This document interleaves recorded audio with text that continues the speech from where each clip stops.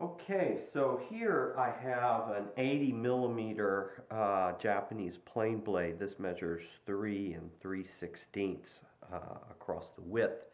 So it's a very wide plane blade. It's about the widest plane blade that we can get into the Sharpscape. And you'll notice that it's very thick here and thin here. So it has a taper. It has a taper going down, and this side is actually slightly curved. So it's beautiful, heavy, freight train of a plane blade. Now I'm going to take the Sharpscape and I'm going to put the blade in the Sharpscape and just kind of check to see if there is enough tilt. I want to see if there's enough tilt here to compensate for that wedge shape. So the tilt, the amount of tilt, I think I need to increase the tilt just a little bit. So I'm going to take and put an Allen wrench in here and slide it right through and into the bottom of the hold down plate where the retaining screw goes up into the bottom of the head screw, and I'm just going to loosen that about half a turn to begin with, and that will increase the tilt quite a bit, and I think that's probably enough. So I'll put the blade in here. And let's see, a little more. There we go. And let's just see, is that gonna, oh, that way, good. We got plenty of tilt. All right. So now I'm going to put the Sharpscape up high and slide it down just a little bit, right down there. So I'm holding the blade and slide the Sharpscape down just a little bit till it hits everything solid, and crank it up. And now I will tighten it with the Allen. I'm going to put some crank on it. I'm going to really crank right down on it. It's got some good crank on it now, and it is not going anywhere. It is rock solid in there. Okay, so let's just check, and feels like it's going to roll right. And we'll put some water up there and just really get it nice and wet. And then put it right down on the stone.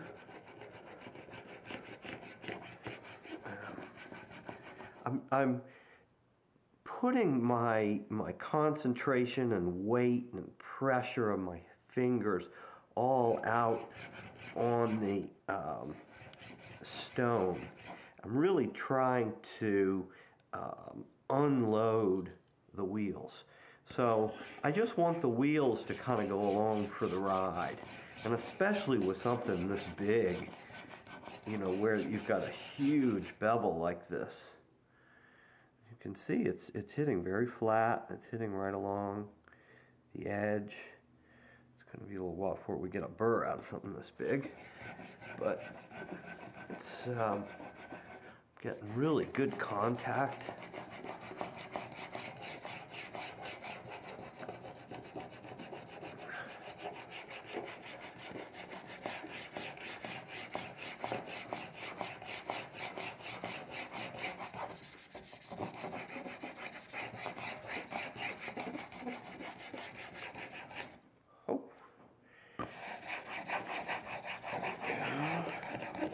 Turn around and get this side. Let's get a little more water up there. Keep the stone really wet. Don't let the slurry build up and get thick. You really don't want a thick slurry. It's not going to help you sharpen.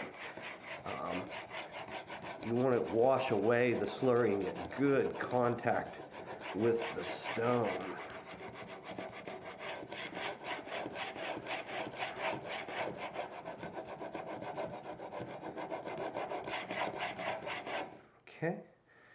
it's working good.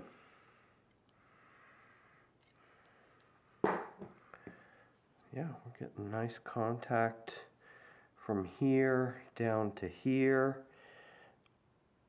All the way. We're getting corner to corner contact. It's still a little, you know, it looks like the pass bevel was a little bit rounded, probably from doing it by hand, and the new bevel's much squarer. And I am getting a burr. Boy, I can feel it already. I'm getting a nice strong burr all the way along. So just keep going.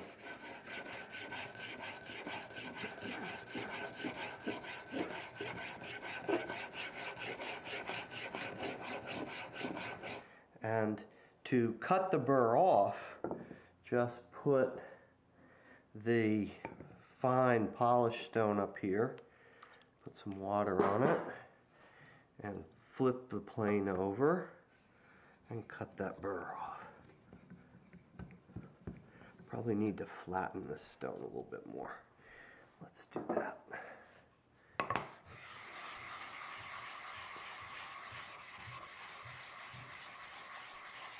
Yeah, look at that. Flattens right out.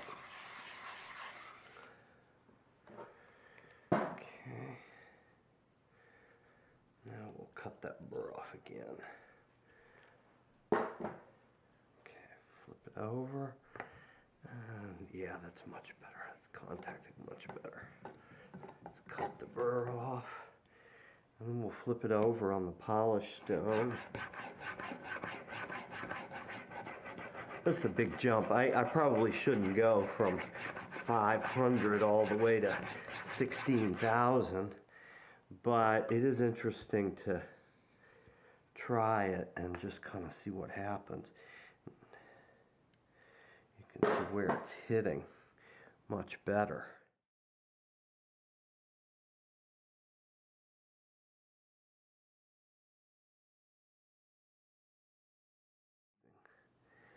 So yeah, it's hitting right across the edge from here to here.